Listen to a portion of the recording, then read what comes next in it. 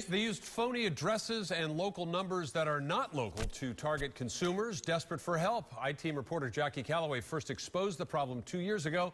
Now Hillsborough County is looking to crack down on this fraud. Explain, Jackie. That's right. Well, we're talking about unlicensed locksmiths. They work under the radar of the law and are right now completely unregulated, but that may soon change.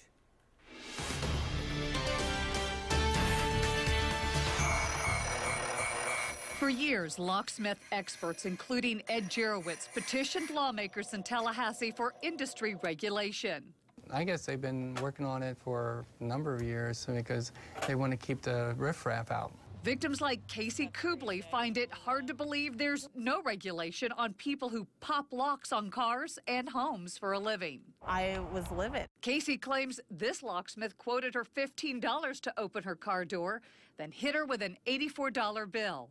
The I-Team discovered the same man was convicted of criminal sexual contact back in 2004. These businesses are preying on people who are desperate to access their home or vehicle. Our most recent I-Team undercover investigation caught the attention of Hillsborough Commission Chairman Ken Hagan. No, there's no question that there should be some form of regulation in place. Today, he showed our story to the Board of County Commissioners.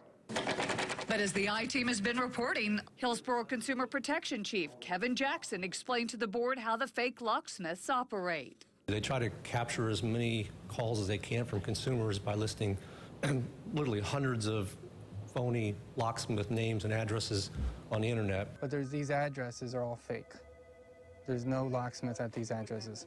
Commissioners took the first step toward regulating the industry. A motion I'd like to make, I'll pass the gavel, is just to direct the county attorney's office to research how other governments throughout the state regulate the locksmith industry. The motion carried 7-0. Ed Jarowitz, the owner of Action Lock and Safe, and others in this business hope for an ordinance that will mandate certification, background checks, and sanctions for those who violate the rules. Been a long time coming.